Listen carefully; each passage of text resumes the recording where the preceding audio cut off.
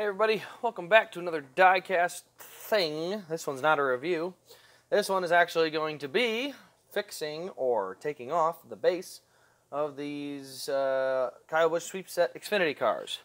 So the first thing I always do is I make sure I have enough material, like a cloth or something, that I can set this on. So I have a big towel, because you're going to need to flip it over and set it on its roof, like that.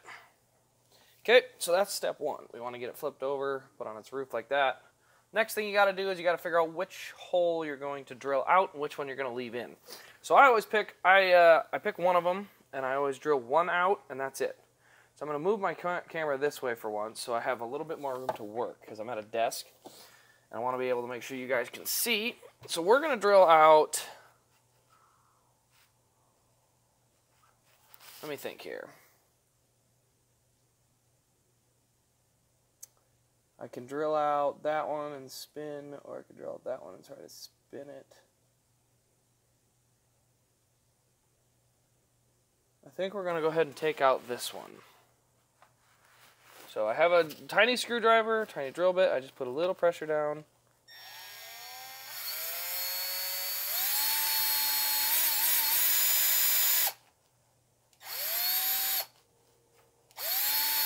And all I'm doing here is I'm getting rid of the glue. So I'm not doing anything super crazy. I'm just knocking out the glue of each spot. You know, kind of rub it around.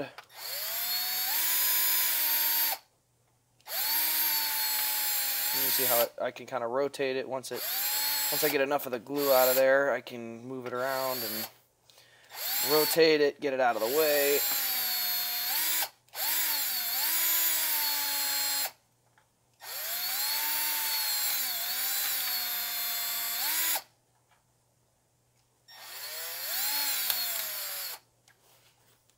So right now I'm just going to dump out a little bit of that junk.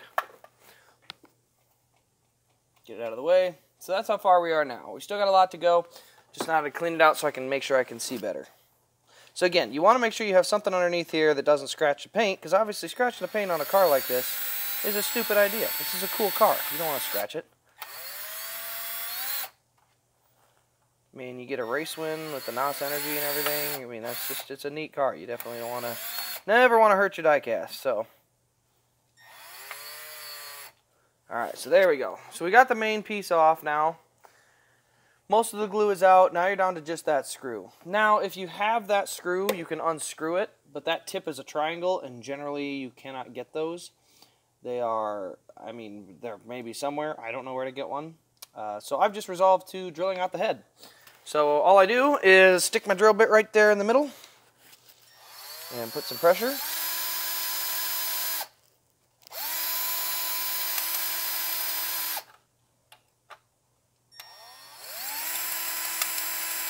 And then we just kind of go to town like that.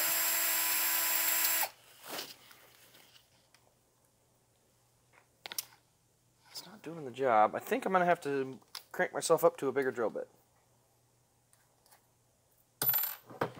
So, I'm going to make that change quick.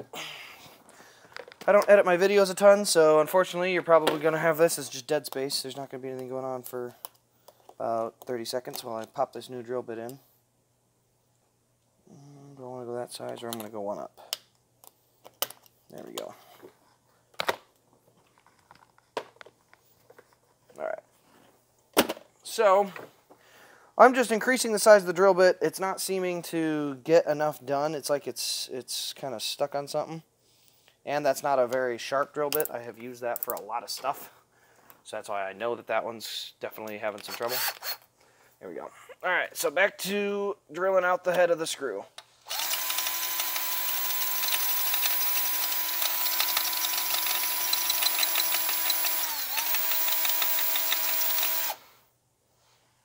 So I'm getting some progress, not a crazy bunch, but there is some.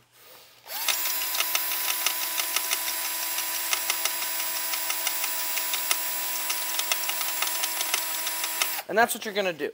So the reason I'm going to not show you this next part is because I need more pressure, and I don't like pushing down on a desk when I can't have as much control. So I'm actually, what I'm doing is I'm setting it in my lap right below my right below my chair here. And it gives me a lot better angle here.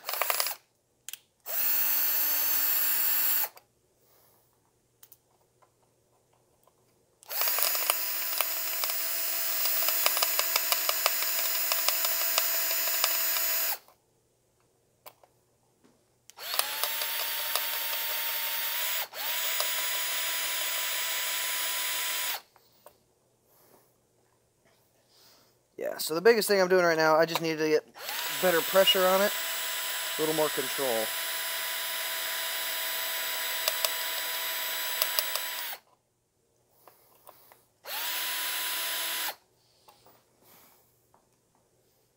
Not 100% sure. I think I'm getting close.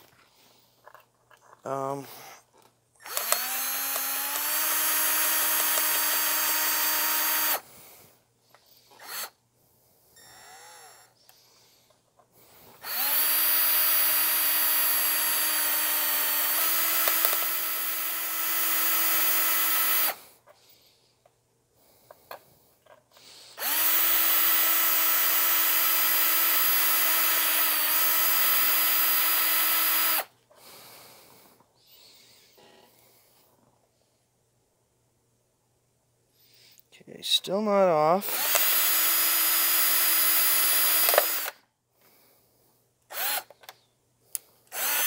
There we go. Alright, so I officially got through it. Gonna dump off a little bit of the shavings here. I think, yeah, screw is out. So what I'm gonna do is twist this to the side. So here's where we're at. You can see how I twist that sideways, the base to the side a little bit. So what I'm doing is, move that drill out of the way. I'm going to twist this base. Actually, I usually want to go the other way. So we twist it off, pull the rubber piece off there, and now you got right there. I can pull this off. There's my screw. And from there, you can get a good grip on it with a pair of pliers. Let's hope. There's my needle nose. I had to fix a car sensor in here earlier. My desk is a multi-purpose desk.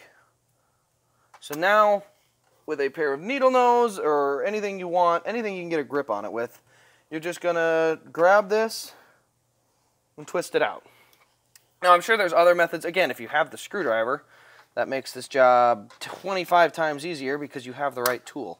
I don't, never been able to find that. I don't normally get enough of these that I wanted to look for the right screwdriver.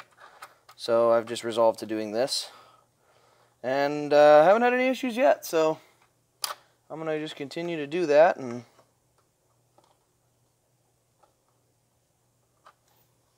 not sure if that's coming out or not. Yeah, there we go. Getting a little movement out of it.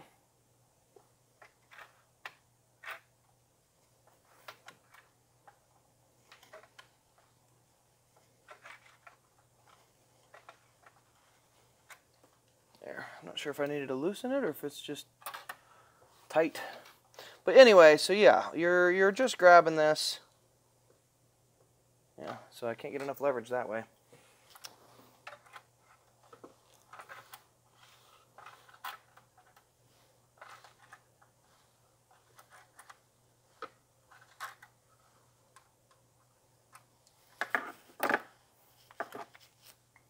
Alright, so I'm at 9:04.